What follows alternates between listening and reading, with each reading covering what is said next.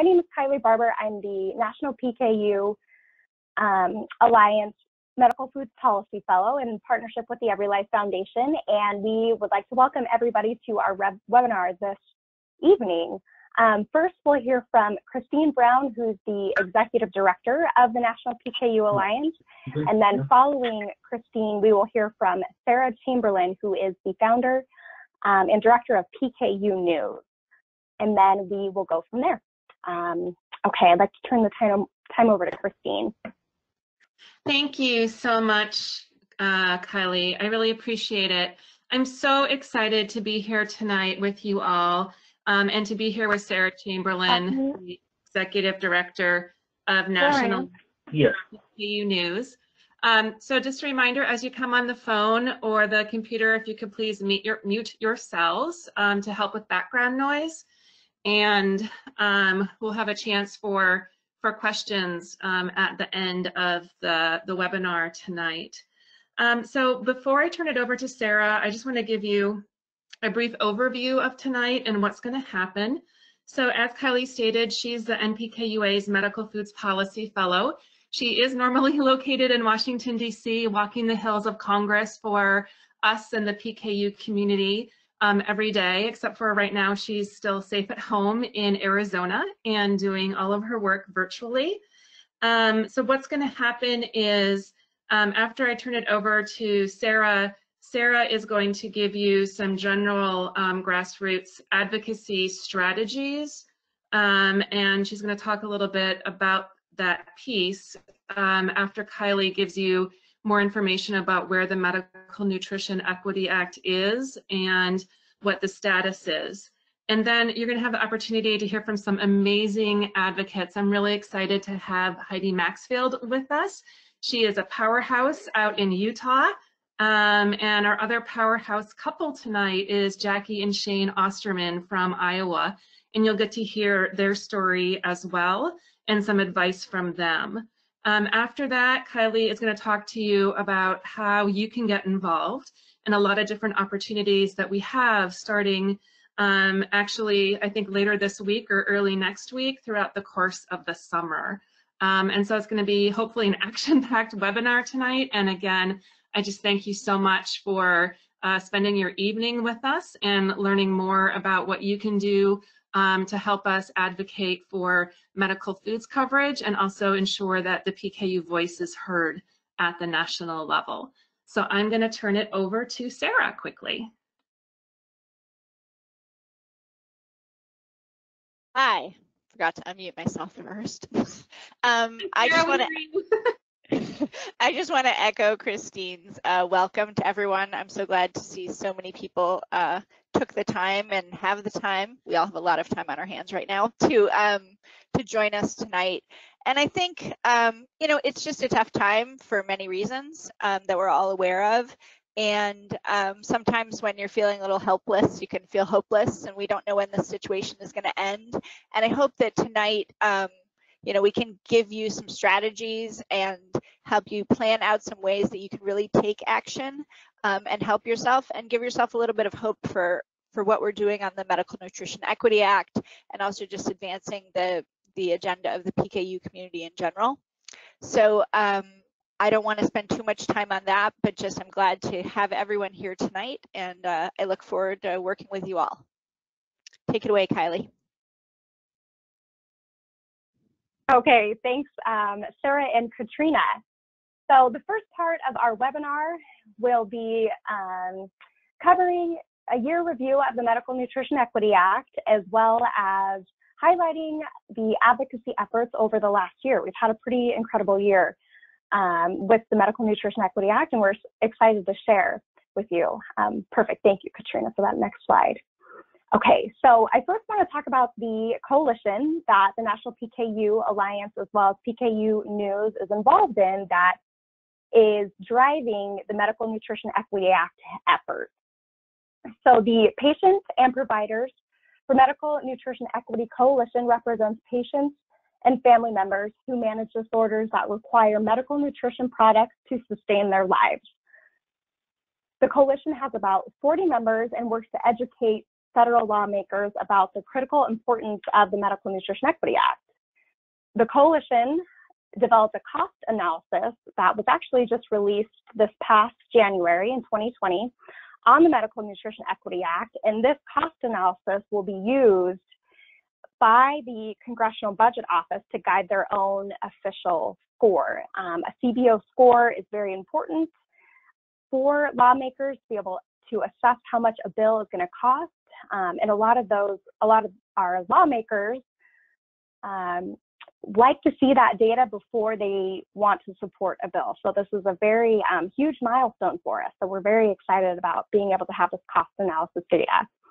And then also in May, a year ago, May 2019, the coalition held a Capitol Hill Day with more than 250 Hill meetings, 250 Hill meetings attended by 100 advocates representing more than 30 disorders who all advocated for the Medical Nutrition Equity Act. So this was a huge Hill Day, and we were very excited about it. We saw many fruits from our labors that day, and it was a really good way to kick off the reintroduction of the Medical Nutrition Equity Act, as it had just been reintroduced about a week prior to our Hill Day, so it was great timing.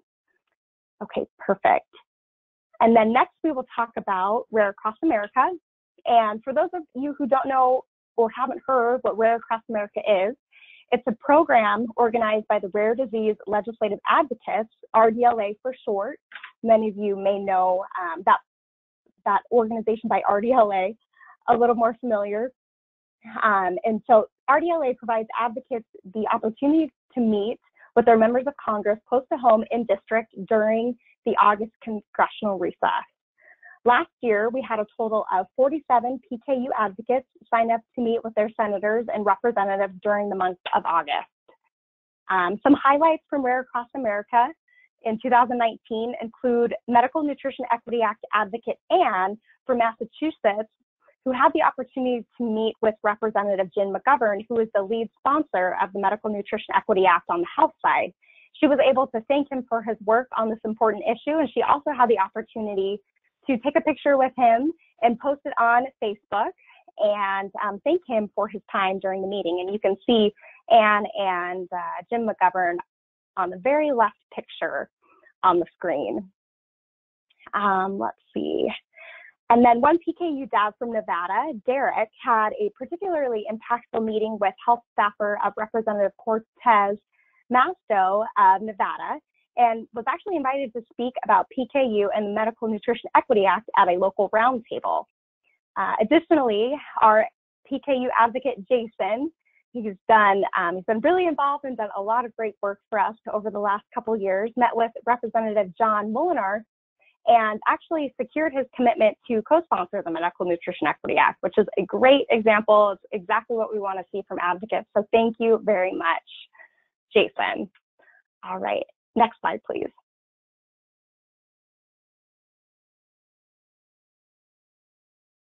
Great, thank you.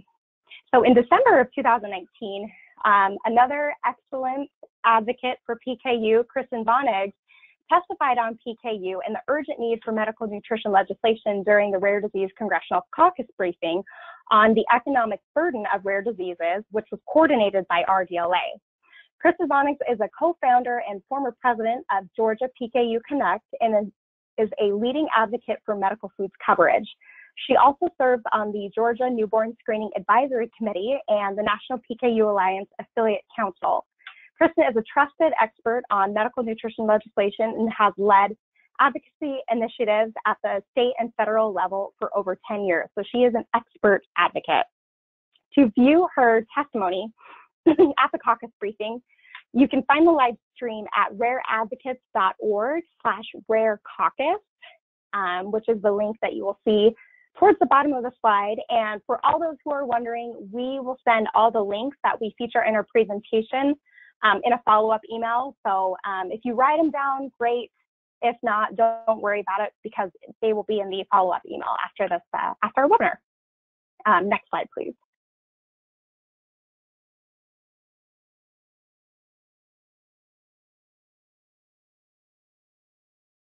All right. So last but not least was Rare Disease Week on Capitol Hill 2020. On February 25th through the 28th of this year, 900 rare disease advocates traveled from across the country to participate in Rare Disease Week on Capitol Hill. Rare disease advocates participated in 393 meetings with members of Congress to carry the message that every voice matters. And this was a particularly important message, especially for those of us who are in the rare disease community. We often feel a bit siloed because, once again, we are a rare disease. And so every voice matters was our main message and was something that really we wanted to carry through to members of Congress. Of the 900 rare disease advocates, 40 were PKU advocates who attended 113 meetings on Capitol Hill to advocate for the Medical Nutrition Equity Act. During Rare Disease Week's legislative conference, MPKUA, as well as PKU News, held a breakout session, especially for advocates interested in advocating for the Medical Nutrition Equity Act. And we ended up having over 50 Rare Disease Week advocates attending the session. So that included all of the PKU advocates, as well as some other conditions who require medical foods as treatment. And since Rare Disease Week, the Medical Nutrition Equity Act has gained 6 new co-sponsors. So once again, we always see the fruits of our labors from our advocates' work, by garnering more legislative support by way of getting more co-sponsors. So we're really excited about that. Okay, and now I will turn the time back over to Sarah Chamberlain to go over grassroots advocacy strategies. Great, thank you, Kylie. So I am going to try to go quickly, but I want to give a brief overview of the bill for those of you who are not familiar with it, so that when you're out there talking about it, sending emails and trying to advocate for it, you have a better understanding of it. So I'm just going to talk about how a bill becomes a law and the current status of our bill, and then a brief overview on what's important in telling your story. And then I'm going to hand it over to the 3 people who have really have great stories to tell tonight, and I want to save as much time as possible for them. Next slide.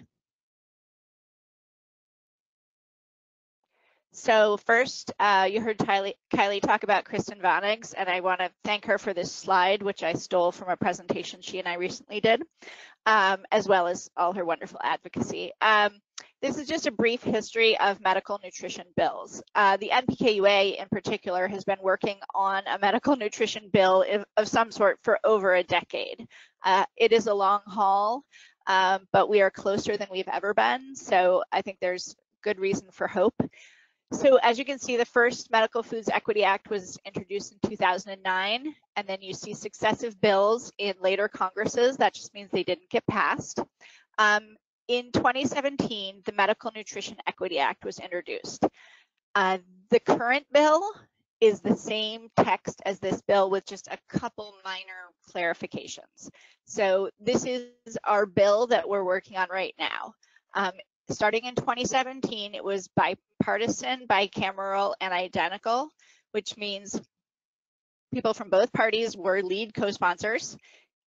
It was introduced in both the House and the Senate, both chambers of Congress, and the text was identical in both chambers of Congress. And that's just important because if it's not identical and the House passes it and then the Senate passes a slightly different bill, they have to reconcile and it makes the process that much longer. One thing to note was that in 2017, the language, the language from the Medical Nutrition Equity Act, our current bill, was included in the National Defense Reauthorization Act that, as you might imagine, reauthorizes the military budget for the coming year. And that military budget governs TRICARE, the insurance for military personnel. And so those who have TRICARE currently have the medical nutrition coverage that we're trying to fight for everyone in the United States. And that's just something to keep in mind if you are talking to a congressperson or a senator who has a tie to the military. You can remind them that this bill has already passed for the military. bill did not pass in the 115th Congress, and we moved on to the current Congress, where it was introduced in the House, as Kylie said, in May of 2019, and introduced in the Senate just last week. So you can go to the next slide.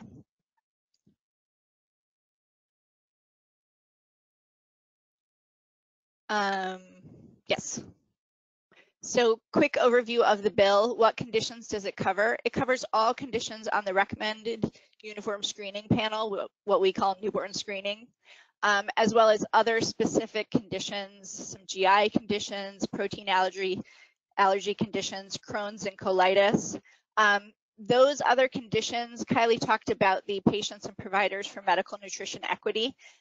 Those other conditions are included in that coalition. So we are all working together. This is not just a PKU bill, and it's not just an inborn errors of metabolism bill, but there is a huge community behind this bill, which I think also should give us some hope, because it's not just our small numbers who are fighting for it.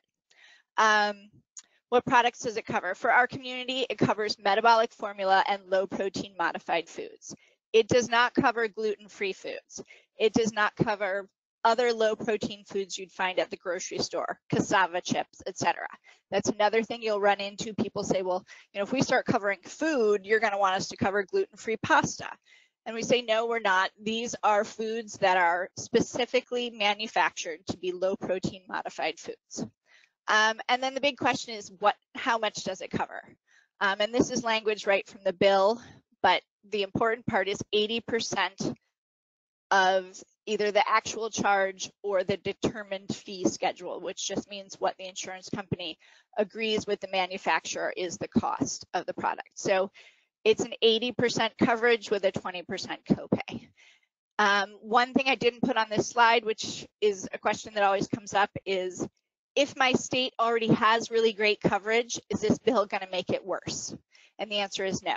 If you get $1,000 a month from the state of Texas, or you have coverage, unlimited formula, 100% coverage in California or Massachusetts, your coverage will not change. This is what's known as a federal floor bill, which just means it brings everyone up to a certain minimum level, but it doesn't bring anyone down if their state-based coverage is better.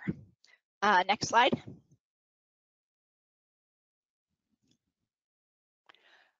These are our Schoolhouse Rock friends in the corner. They have a little MNEA bill or button this time, but this is just a quick review of how a bill becomes law. We have the original co-sponsors who introduced the bill to Congress. Next slide. And in our case, those co-sponsors are James McGovern and Jamie Herrera Butler in the House, and in the Senate, Robert Casey and Joni Ernst. Then you have co-sponsors. Those are other legislators who agree to support the bill. You can go to the next slide. This is where the momentum comes in. There's no magic number of co-sponsors we need to get, but the more, the better. Right now, we don't have any in the Senate because we have the two original sponsors, but the bill's only been in there a few days. So the next sort of task is to increase the number of co-sponsors in the House and add on Senate co-sponsors. Committees, I'm not going to go into too deeply, but you can go to the next slide and it'll show what committees the bill is under. Often we need to talk to the staff or the representatives on those committees to make our case.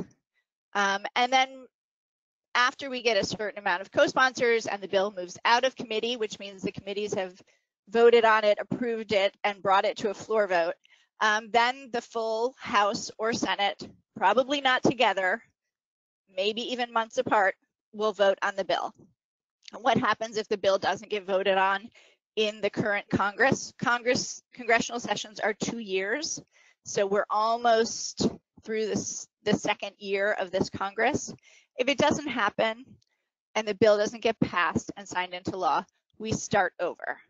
And as much as that sounds like discouraging, it's not, because as you know, Kylie said, we've come further with this bill than we have with any of the others.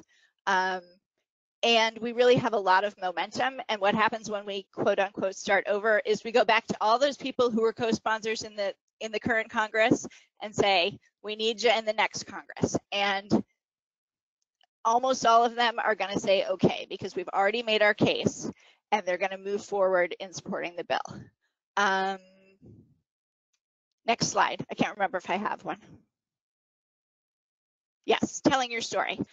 In the Schoolhouse Rock, it says laws are made by the folks back home, and that's you. Your representatives in Congress work for you, but they need to hear from you, from as many of you as possible.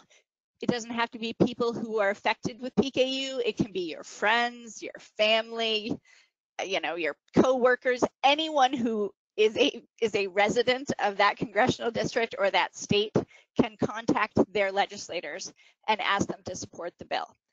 You can also pester your legislators. I think Heidi will talk a little bit about that, about how important it is to follow up, and Shane and Jackie as well. I mean, you can send them emails every couple weeks, every week. Make sure it's not the same email, it's not a form email, but if your situation has changed, a lot of us are experiencing job loss or job insecurity in the pandemic. If that's a reality for you, sending an email that says, hey, I might lose my medical nutrition coverage because of this situation, we'd really like you to take a look at that. That's a really important angle that is sort of new information to them and will help them take another look at the bill, hopefully. So just keep following up, keep reinforcing how the bill will affect your life.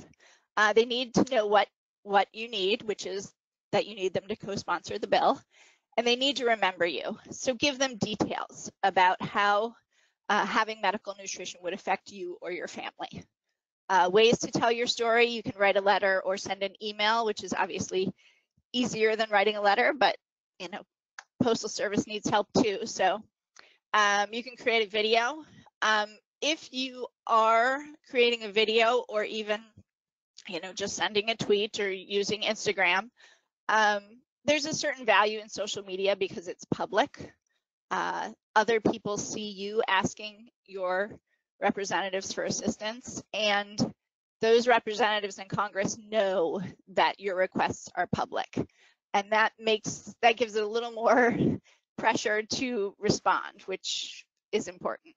Kylie again mentioned the Patients and Providers for Medical Nutrition Equity, and Christine also said we're doing a day of action next week with them, and I think Kylie's going to talk more about that. But that website also has a way for you to share your story. You can upload a photo, talk about what medical nutrition coverage means to you, put in how much it costs you per year, what state you live in, what kind of medical insurance you have. A lot of that information we use when talking to Congress, and we even print out those stories. I mean, when Kylie goes to the Hill, or when the lead lobbyist for the coalition goes to the Hill, she prints out the stories from the state, for the state whose representative she's visiting, and sort of lays them on the desk and says, these are the people, these are the individuals, the humans whose lives are being affected, and that really makes a difference. Rather than just saying, here's Bill 2501, we need you to sign on. It's here's the stories of the people this bill will help. So if you have a chance, or if you haven't yet submitted your story on nutrition equity, and also you can follow Nutrition Equity on Twitter and Facebook. And if you tweet, you can use the hashtag Medical Nutrition Equity Now, which is the coalition hashtag, but obviously applies to what all of us want. And I think with that, I'm passing it to Heidi.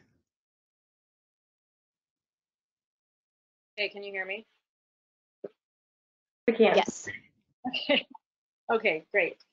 First of all, thank you for having me. I'm honored to be among, I know many of you, and I am so grateful that all of you are here, because it means that you care about PKU and about making life better for people like my son, who is 12 and has PKU.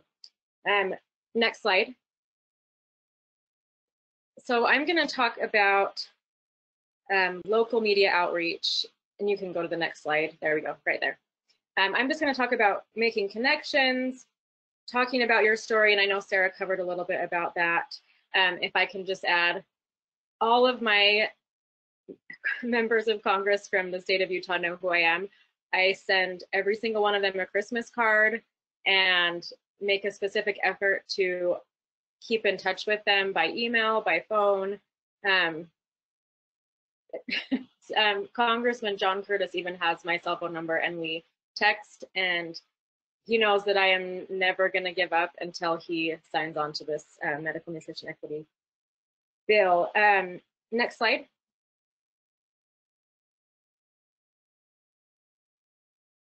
Thanks. The first thing is making connections. So I happened to play on a tennis team with a Salt Lake City newscaster. So that was kind of my initial connection. And when I go on to talk about this, I don't want you to think that you have to have a big connection like that in order to make local advocacy possible for you. There are lots of different ways, and I'll give some suggestions, but I actually had known this friend for a really long time, and we were close, but I had never approached her about talking about PKU on the news. And I had another teammate who encouraged me and said, why don't you just ask her, see if she'll do it? And so I did, and she actually jumped on it, and she was so great and so helpful. And if you don't know somebody in the news, I would suggest next thing to do is ask family and friends, see if anybody else has a connection. Maybe somebody writes for the local paper or a magazine, or they're a blogger online. There's lots of ways to find media connections. If you don't have any, go to the next slide. I would encourage you to start by writing your own story. And this link is going to be available afterwards, so you can see one of the stories that I've written. But I wrote a story for the newborn screening department in the state of Utah's health department about my son Owen and his diagnosis. And that was one of the stories that I have written over the years. And it was a chance for me to compile journal entries and things that had happened that were unique to our family, and to share them. So if you're taking notes, a few suggestions: you can contact your Department of Health.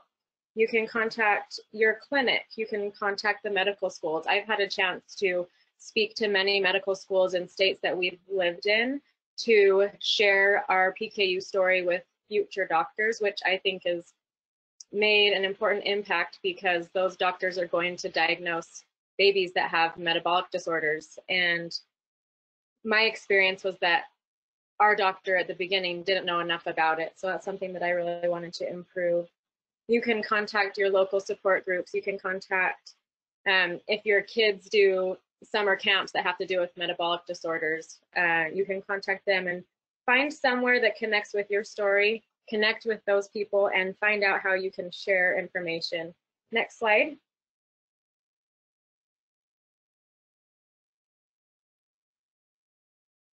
So the next thing I would encourage you to do is regular sharing on social media, and also interacting on social media. I actually don't share a lot of public social media information about me and my family, but I do share about PKU regularly. And the reason I do this is because the more awareness we create, the more attention we get, the more funding we're able to secure, which leads to research, which leads to better bills being signed on in Congress. And so that's important to me. I think I've listed a few things on this slide that are good times to share on social media. Obviously, you'll see stuff during the month of May for PKU Awareness Month, also December 3rd, which is PKU Awareness Day. Other ways that you can share are the daily struggle, things that have happened to you and your family every day. Maybe you ran out of formula and your insurance wouldn't cover it, so you didn't have enough. Or maybe you couldn't afford low protein food that month. There's lots of different ways that we can acknowledge PKU every single day. You know, like, oh, I didn't have time to weigh my food today, so I got too much. Or there's so many ways. And Instagram, Facebook, Twitter, there are lots of different platforms you can do it. I just put a picture here of PKU Awareness Day last year. I had my son's siblings all dress in PKU, and they wear their PKU wristband. And it's just a way for us to remind people that PKU is still here and it's still something that we need support for. Next slide. Actually, you know what? You can go to the next slide, but I do want to add on that last part that it's helpful to follow PKU groups on Facebook and Instagram as well. I think what Sarah was mentioning is the more followers you get, the more likes you get. As silly as it is, that's the way to get attention from people who can make a difference, whether it's in Congress or for funding. They want to know that there are people who care about these issues. So to identify some media outlets where you live, I think that there's lots of different ways to do that, but you can look at news stations, local channels. We even, in our advocacy efforts last year, contacted the Today Show, Good Morning America, your local radio stations. Like I said, the social media platforms are important. Old-fashioned newspapers are still around, and magazines. Internet, you can write opinion editorials. One quick tip for those things is every one of those things, when you contact them with your story, wants to hear something short and sweet. So keep it short, no more than a page if you're emailing or writing something. Next slide, please.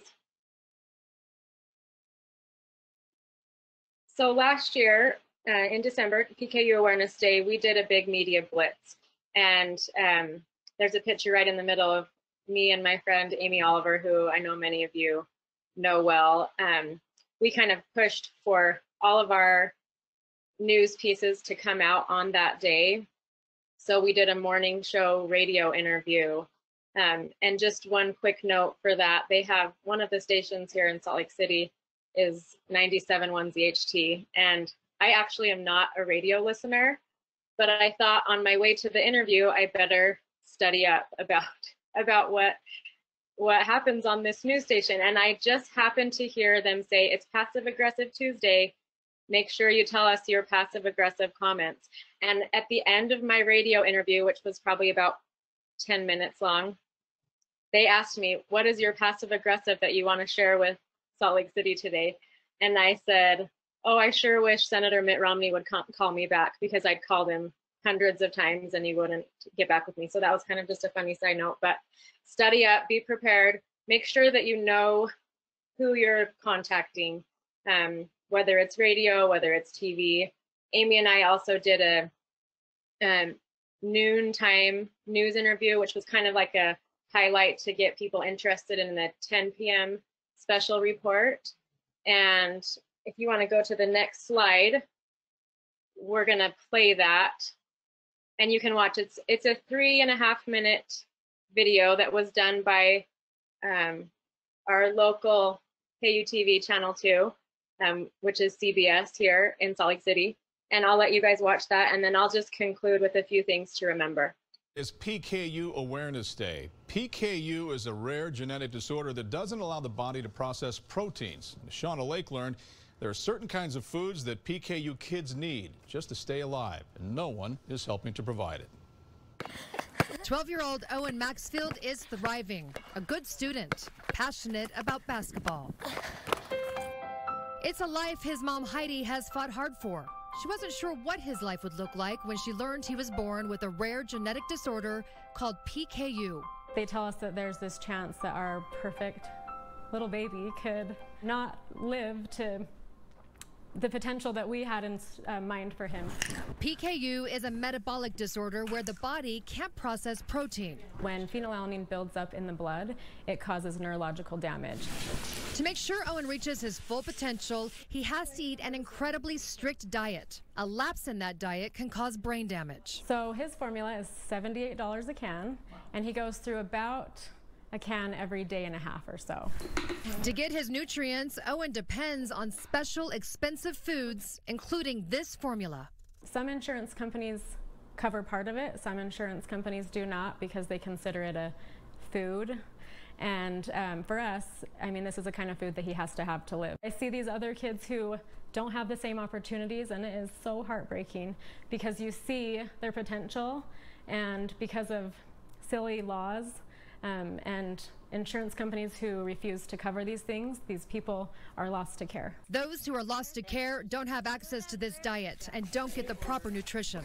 And because of that, suffer behavior problems, seizures, and severe intellectual and developmental disabilities. So why don't I make your formula? That's why Heidi and moms like her are fighting for the Medical Nutrition Equity Act, which would make it a law to provide coverage of medically necessary food and vitamins. Several lawmakers have heard Heidi's plight. Congressmen Chris Stewart and Rob Bishop have signed on, and Representative Ben McAdams is co-sponsoring the bill. McAdams told me he was touched when he met Owen and another young girl, both struggling with PKU. Why did you feel like this was important? It seems like it should be covered, but the fact that it's not, I think, is troubling. And so that's what this legislation is intended to fix. In Utah, it is required by law that medical food is covered by insurance. So you're saying in Utah it is covered? State law requires that they be covered. However, there are loopholes, lots of them. The Utah Insurance Department only regulates 28%. People who work for the federal government are not covered, and there's something else, something called a self-funded employer plan, which makes up roughly 70% of all insurance plans in our state. And that could be the employer's choice. So when they put these self-funded programs together, employers have input with their insurance companies of what they want to cover. That's why Heidi says the only chance for her child is the Medical Equity Nutrition Act now and in the future. We were all sort of blessed with different gifts and talents, and one of mine might be that I just am never going to give up. I mean, he's worth it. Any life is worth it. Now, it seems so unfair. Hey, maybe you can help. Shauna tells us the Medical Nutrition Equity Act was introduced into Congress, but it still sits idle in the House Energy and Commerce Committee, just waiting to be passed. As a parent, if this story touched you, get involved. We put a link on our website of how you can contact your congressional representative. I just want to close up my remarks with a few things that you can remember. The first one is, we've said it before, but write down your experiences and share them all the time. PKU is a family affair, whether you have PKU, whether you have a child with PKU, or whether you are fighting for PKU for different reasons, like Kylie is one of our fellows that really fights hard for us. Highlight something interesting that is happening with food, with your formula, with insurance, as a chance to share awareness with those around you locally and with those in your circle. The last two things to remember to include when you're advocating for this cause is, what is your ask? The first one, what is your point in sharing this story? Is it that you want people to support the Medical Nutrition Equity Act? Are you fundraising for a cause? How can the community rally behind you? And the next thing is to include emotion and struggle. Everybody that I talked to in various media outlets said that they want to know the reality. They want to know what has been hard. They want to know how you have grown. And they want you to include that. In fact, the cameraman, when he was interviewing our family, said, if you cry, it will for sure be on TV. And I didn't really want to, but you know what? I'm passionate about PKU. And so it isn't that hard because it's real. And the reality is that there are a lot of things that we need to improve and change. So I would just encourage all of you to start today if you haven't already. Write down your story, find some way that you can connect that story with others, and then share it. I would be happy to help you find your local contacts if you don't have any. So please reach out to me afterwards by email, and I'd be happy to help you in any way I can. That's it for me.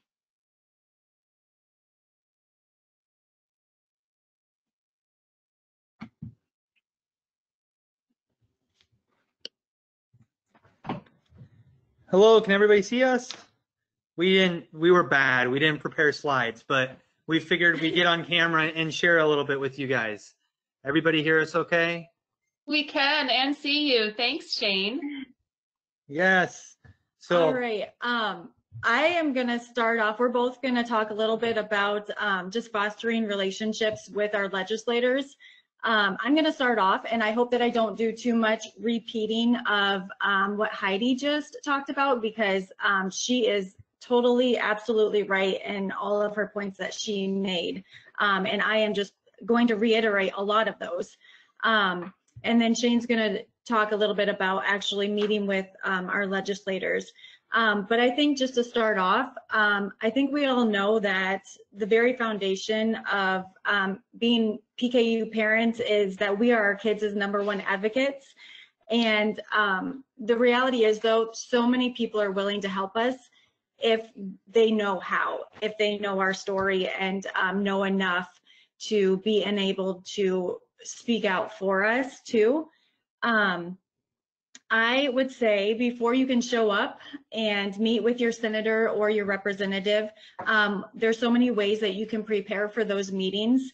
The things that we have done personally as our family is we have become very, very comfortable with sharing the ins and outs of PKU with our friends, with our family.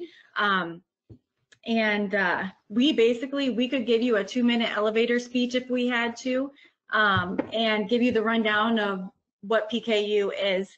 But we could also share a deeper story with you and let you know some of the personal struggles that we've also had. One thing that, some examples of what our family has done is every year for the past 5 or so years, we have gone down to the University of Iowa and we have talked to about a lecture hall of about 200 first-year medical students. And we tell them our story from beginning, the initial diagnosis of those hard emotions and the reality of what we went through as a young family.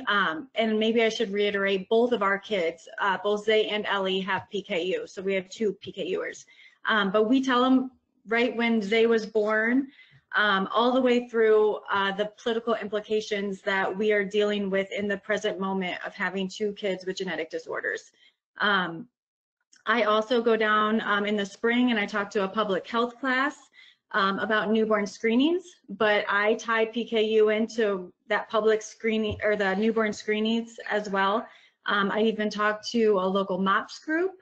We've been on our local news stations. I think we've been on 4 separate times. We brought them into our school and they've interviewed our school nurse who cooks our food for our kids. They've watched our kids go through the lunch line on the news, as well as I've done a teal pumpkin project where I've been advocating for, around Halloween time, and I tie PKU into it.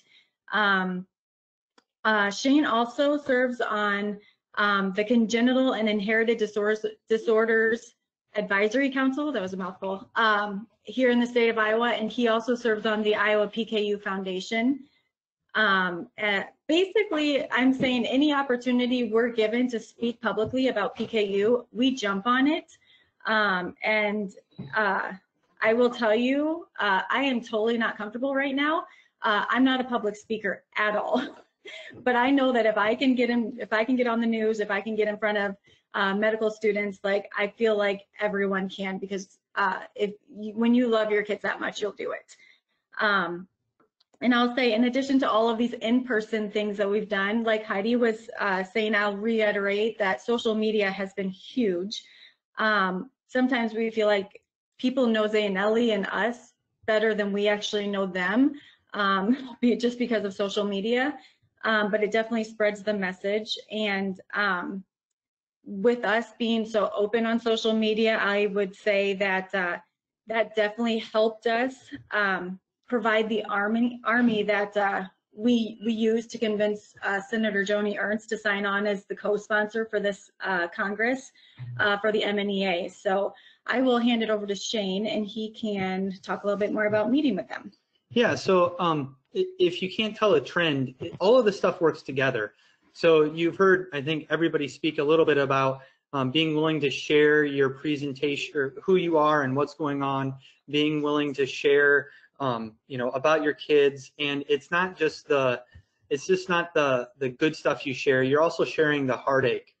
And with us, we've been lucky enough in the state of Iowa to have some pretty receptive senators.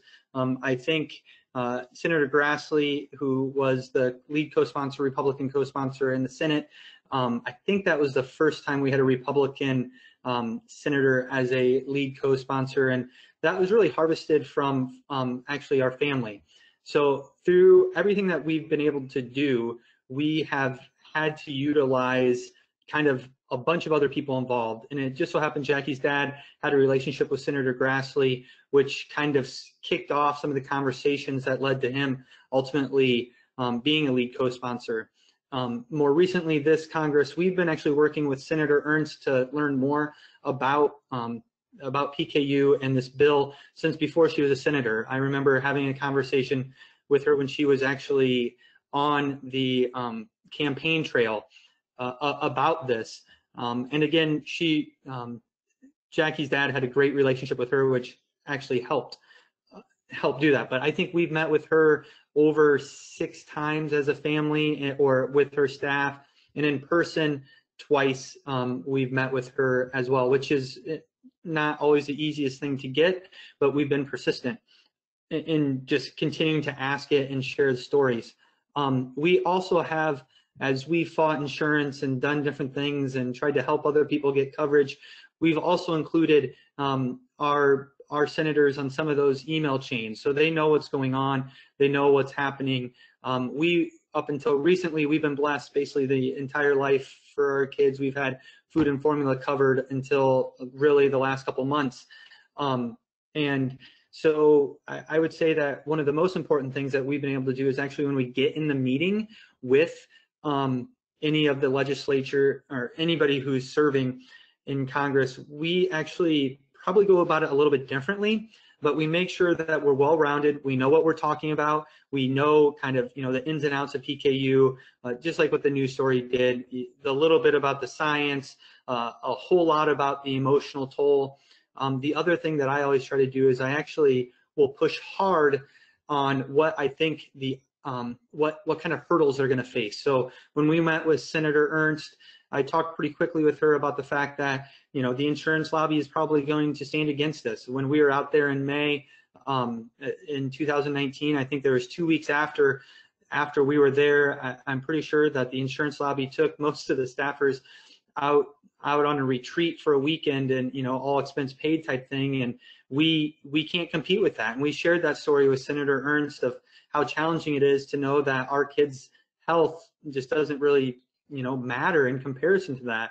And if she wasn't willing to step up and stand against the insurance companies, then there'd be a problem with that. We leveraged in that meeting talking about she used to be in the military, and she actually supported and passed basically the same language with TRICARE as what was mentioned before. The other thing that I think that we push pretty darn hard on is to ask her about what types of opposition she would have in supporting it. And honestly, asking that question and staying silent might seem like that'd be an easy thing, but to kind of watch her kind of eyes look at me like, well, I don't really know. And she kind of murmured and stammered around for a while, and then went on to say that she's worried about the cost of the bill. But again, I was kind of prepared for her to come and say that, and this was before that study had been done, and I just made it clear that the cost of not treating PKU is more expensive than what the cost of treating PKU is, even if you get outside of the kind of the extreme cases where somebody's institutionalized, still the cost of not treating it is significantly more. I think the funniest story that I kind of found that I had to kind of just walk away from is when she started talking, and actually Jackie's parents were there, and Jackie's dad asked, so is there any opposition in Congress? And when she told me that Chuck Schumer was going to block anything that she did, I really got a good chuckle out of that, but it was just kind of funny listening to her tell that story. But we always try to make sure that we're pushing hard at dealing with any of the opposition that she would have. In some ways, if you ever take any type of a sales class, you have to get to those objections and be willing to deal with them and know enough about why it's important to push through those.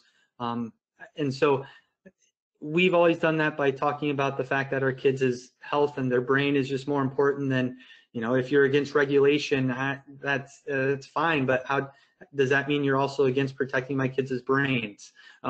And so we push pretty hard on that. And all of that situation, I think that all the times that we met with her and talked with her, I think set a foundation for us when we found out in February when we lost coverage.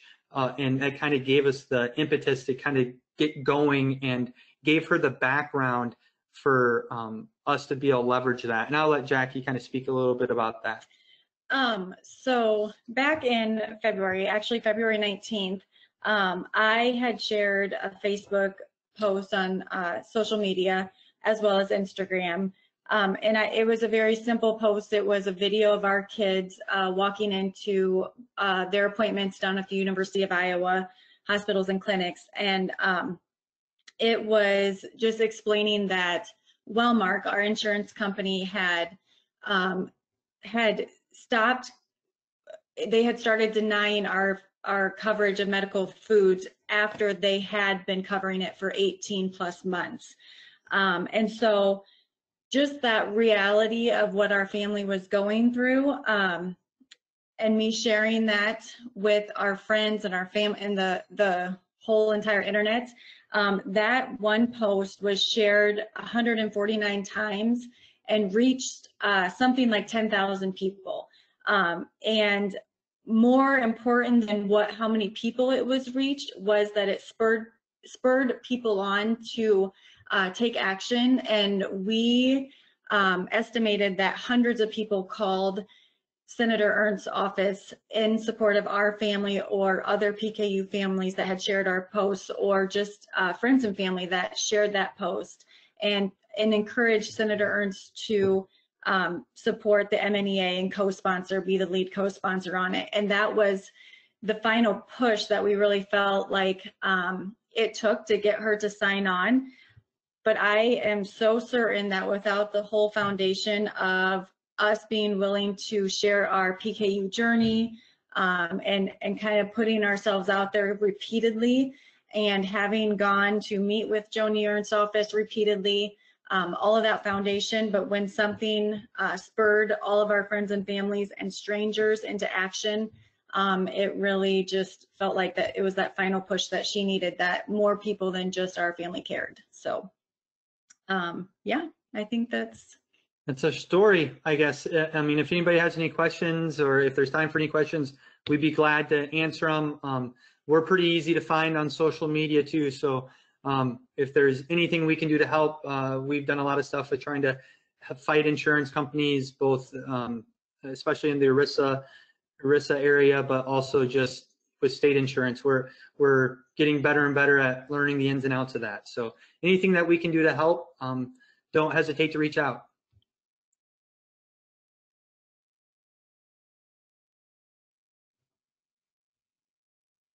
Thank you so much, Shane and Jackie. At this point, we're going to turn it back over to Kylie, and she's going to give you some different examples of opportunities available starting early next week to help us in this fight, to help yourselves in this fight and your kids in this fight. You know, I'm sure that you're inspired after hearing from Heidi and Shane and Jackie, and so we want to give you some ideas on what you can do to help. Great, thank you, Christine. I understand we have about 3 minutes left according to the original plan. So I will try and be thorough, but also move through this quickly so we can have a time for a couple questions. Once again, as I move through these events, don't worry about writing down all the details of the dates, because again, we will send a follow-up email with additional details. So for the first upcoming grassroots advocacy opportunity, it's actually next week on Tuesday, May 9th. And will be held by the Patients for Providers for Medical Nutrition Equity Coalition. And the coalition is asking that advocates set time aside that day to participate in the National Medical Nutrition Action Day by completing some easy action steps that you can do from your computer. To participate, please sign up on the coalition's website via the link provided on the slide, and after you sign up, you will then receive a link to all of the action items. The coalition will be sending an email with instructions to all those who sign up on Monday, May 18th. These steps will include things like sharing your story and sending a simple e-letter to your members of Congress and a few more activities. The action items won't take a lot of time, but by all joining together in one National Medical Nutrition Action Day, we really can make a significant impact towards our goal of getting the Medical Nutrition Equity Act passed into law. Okay, next slide.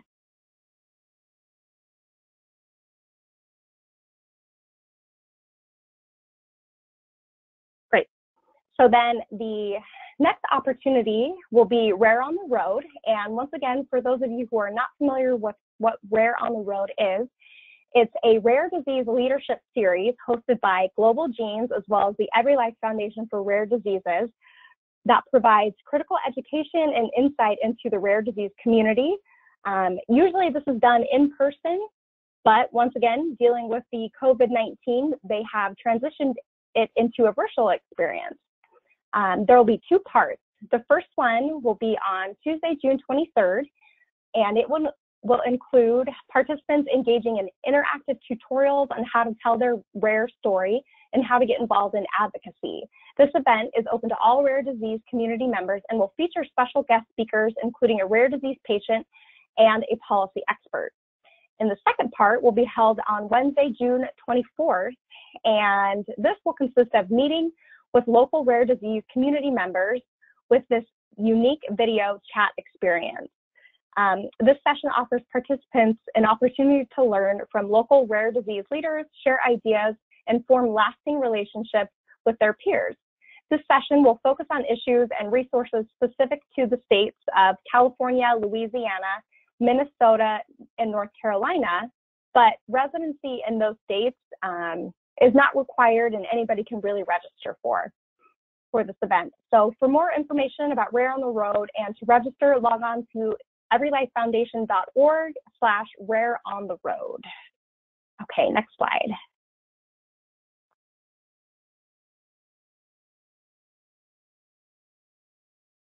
Great, thank you.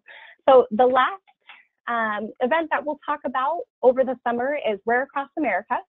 And I mentioned this earlier in the first part of our webinar, but I'll go over sort of what it is again and how you can get involved. Basically, Rare Across America is an opportunity to meet with your members of Congress close to home. RDLA staff organizes meetings for rare disease advocates with their members of Congress and or the member staff.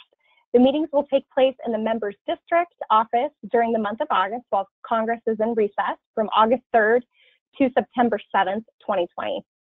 The RDLA team also helps to prepare advocates for their meetings, providing legislative resource materials and hosting pre-meeting training webinars. No prior advocacy experience is necessary. Registration is now open and will stay open until July 3rd. And to register for Rare Across America 2020, you can log on to rareadvocates.org/rareacrossamerica. Okay, next slide. And for those of you who need to go, I understand that we are a couple minutes over the original scheduled time, but we feel that it's important to hear from you and answer any questions that you guys have. So we'd like to turn the time over to anyone who has a question.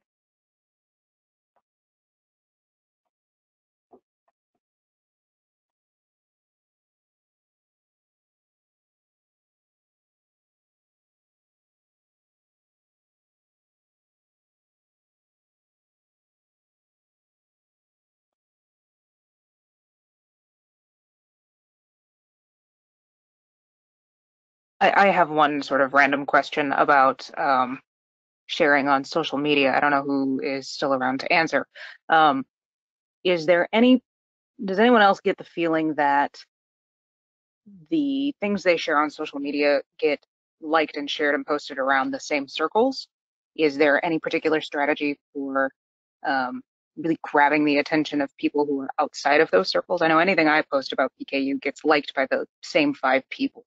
And I very much appreciate those people, but I feel like I'm not as successful as I could be if I were doing something different. Hi, Emma. This is Heidi. I'll just chime in really quickly.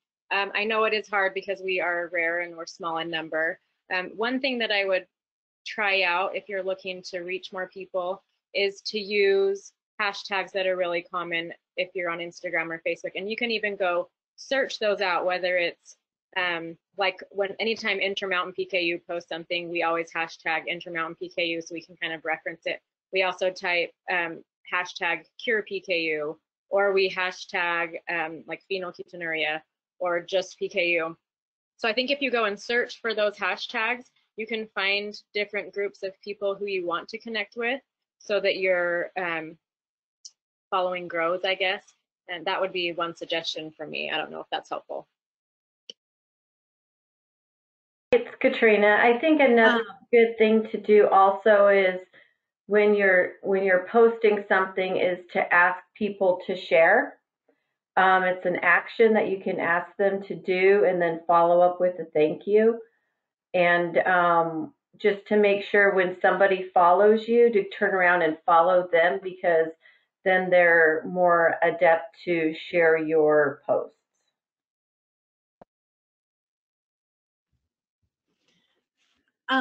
This is Shane and Jackie again, and we were just saying original content, not I would say personally, I have found the most success with being very, very personal with our family.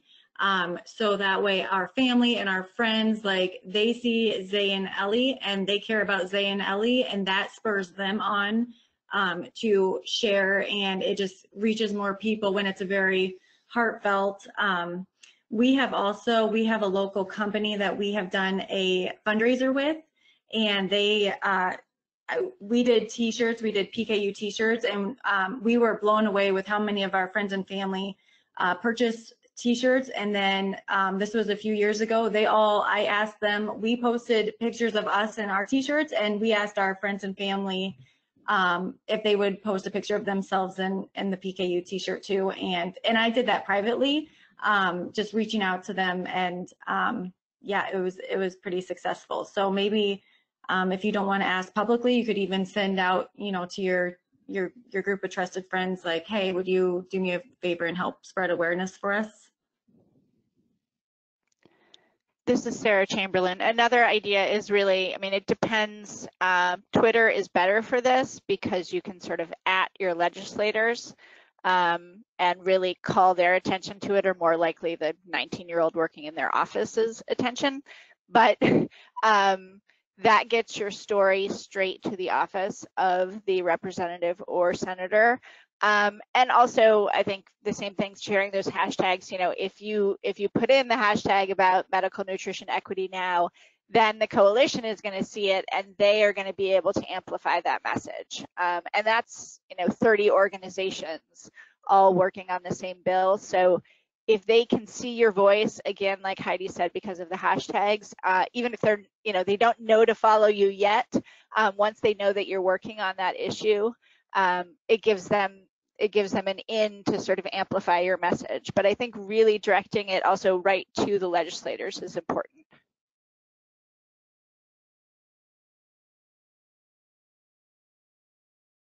Those are all awesome. Thank you so much.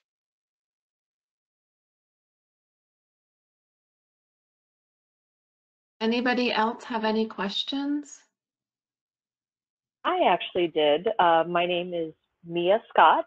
I had a couple of questions. Number one, I know you had sort of touched on earlier the different types of disorders that MNEA covers, and I was wondering if we could perhaps get a list just as far as reaching out to like local news media and that sort of thing, just as far as sort of indicating the enormity of it, that it's not just this small group of people that very likely it affects other people. So if there was something perhaps a little bit more common, if we could get a list to help sort of address that piece of that, would that be a possibility? Yes, great question. This is Sarah Chamberlain.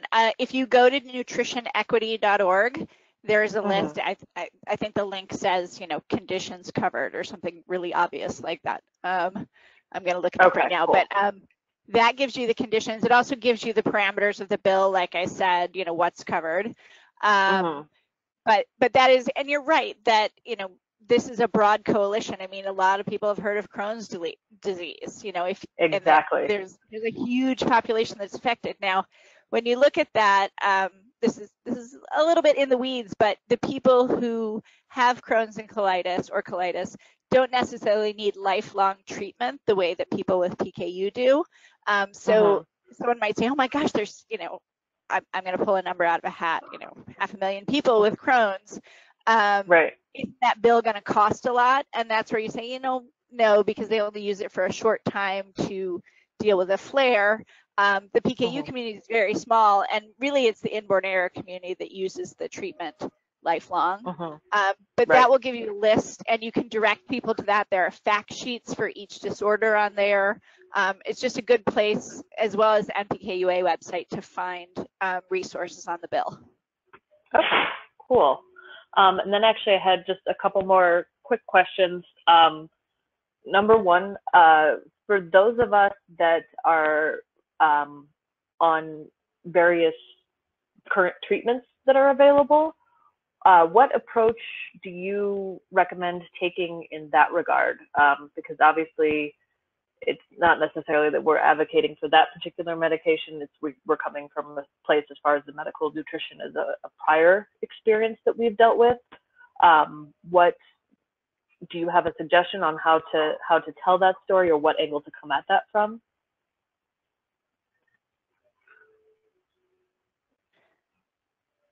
So this is Christine from the National PKU Alliance. In PKU, we're very lucky that, we have some other treatments available that are FDA approved, but by and far, the first line of therapy for everyone remains medical foods, particularly, for babies and children, into young adulthood, before people can get on some of the other approved therapies that are out there. So I don't know if that answers your question, but, by and large, the majority of the community, still uses medical foods as their primary source of treatment. Okay. Yeah, and I guess that's kind of what I was trying to figure out, just because as I tell my story, I'm currently on a medication that's working very, very well for me, but I'm pushing 40. So I'm pushing 40 years of having that battle and all those sorts of things. And I'm just wondering because I don't want the focus to be that here, I've got this solution, so I don't need this. I'm just wondering, maybe this is a better, like a one-on-one type thing of how to, maybe I could touch base with somebody in particular just to sort of run by, hey, do you think this is an okay angle kind of thing? Right. And the other thing too is, even if you don't use medical foods anymore to treat your condition, you know firsthand how important it is for people to have access and to have that as a choice. Absolutely. Okay, yeah, perfect. This is Sarah Chamberlain. I was going to say the same thing. Basically, you don't have to reveal your current medical status. You can talk about how vital medical nutrition is to people, and talk about when you were growing up, and talk about when you were a teenager, and talk, you don't have to sort of say, I don't need this anymore. Right. So, and if you do have specific questions, I'm happy to, have you bounce them off of me as well. But I think, just as Christine said, it's the entire sort of community, and you can talk about your experience without being specific about your current treatment. Cool. Okay. And then final question, and this may be something for follow-up later, but I don't know who I would talk to. I work for a large corporation that potentially could have a big voice that's really big into philanthropy. And so I'm not sure if you could recommend who I would talk to amongst your team of folks and grassroots people, how to go about reaching out to their head. I know the people, but I'm just wondering about how to sort of guide that conversation. So I don't know if you have a recommendation of who I could talk to help get them involved. I think we can follow up with you after the call. Perfect. We'll sort of sort that one out, and we have your email, and we can reach out to you. Perfect. Thank you. Sorry to chatter. No, great questions. Don't worry.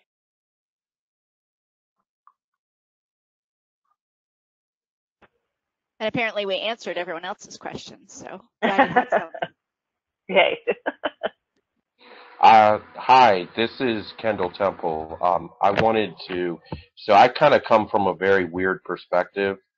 with this. I was never actually covered by formula or medical foods because they didn't have them. However, I did try in '94 to go back on diet as an adult, and I live in the state of Maryland, and so I was never able to get on back on diet. So that's where my struggle really was with the insurance issue. More that when I finally agreed to go back on diet, it wasn't available. As far as the insurance wasn't, there was no way to pay for anything, so I never actually ended up going fully back on diet or any of the specialty foods. So I don't know how my story can play into advocacy. Maybe someone could speak with me individually about how to carry that story into advocacy.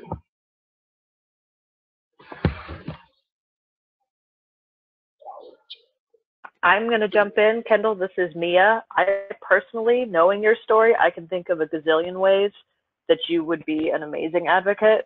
So even just touching base between us would be awesome too. But of course, I'm sure they've got great ideas. But definitely, I think your story would be fantastic for advocacy. So I just throw that out there. Yeah, and we can try to connect you as well with the advocates in Maryland, but you gave me your email address earlier, so I'll also reach out and we can toss some ideas back and forth. And I think the important thing to remember too is everybody's story is powerful and everybody's story is important. And that's what people on the Hill want to hear. They want to hear stories and they want to hear it from real people and not paid professional lobbyists. That makes total sense to me. Yeah, okay. That sounds good. I'll get some things together. I got some ideas. Well, thank you so much for the 26 people that hung with us to the end. You know, I think it was some great discussion afterwards. I would really like to thank again Heidi for joining and sharing her story. Thank Jackie and Shane as well for sharing their story of what they've done in Iowa. And of course, you know, a big thank you as well to Sarah Chamberlain and to Kylie as well. So, you know, we're all in this together and we just need everyone's help on the phone, and not only your help, but your friends' help and your coworkers' help and your family's help, so we can continue to move forward and ensure that anybody who needs medical foods to treat these conditions has access and coverage. So thank you so much for joining us. Sarah, I don't know if you also have any last words you'd like to say before we close out the session. That covers it. I just want to say that Heidi is already tweeting about this webinar and tagging me. So she's just really taking the lessons that she's teaching you all to heart. And I was a little distracted because I had to go into Instagram and reply to her. But thank you all for joining us. And hopefully I'll be taking some action next week. Again, sign up for the at nutritionequity.org to get the alerts for next Tuesday's action day. And I look forward to working with all of you as we go forward. Thanks.